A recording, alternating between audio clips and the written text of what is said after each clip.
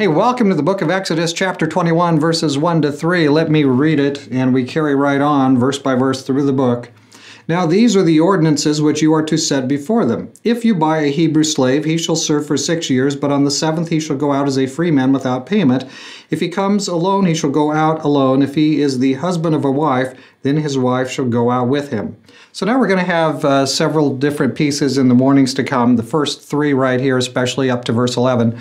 We're dealing with we're talking about slavery in the Bible. Now, we already have been through the Hebrews came from a situation of slavery or forced labor where they were permanently engaged by the Egyptian state and would be slaves forever.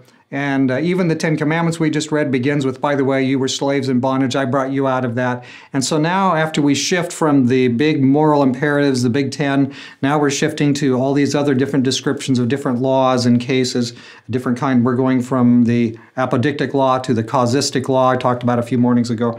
Now we're going into these if-then and so on kind of laws. And guess what? We're going to get the application of the big laws into particular cases. As they get into this next level down of law starts with the slavery issue.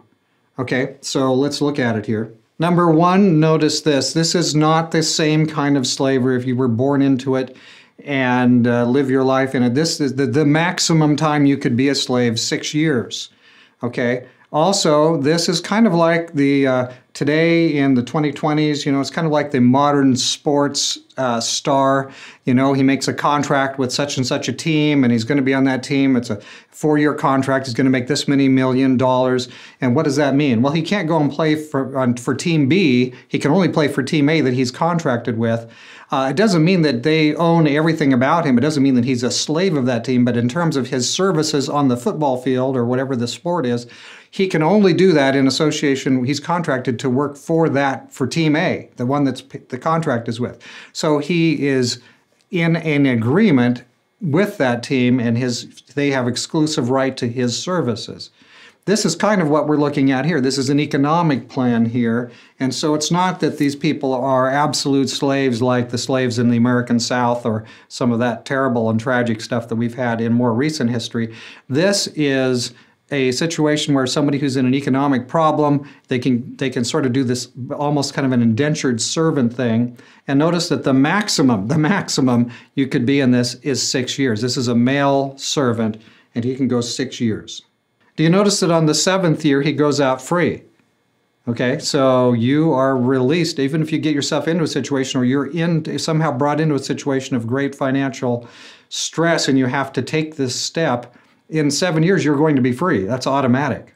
Now, also, we noticed back in the Ten Commandments that, for example, on the Sabbath commandment, that none of the servants also observe the Sabbath, just along with everybody else. So in the Hebrew economy, in God's plan, even the servant who is in this sort of slave category, if we want to call it that, indentured servant category, even this person has the rights of a person. He will, if he's circumcised, he's in the covenant. He's treated like a brother.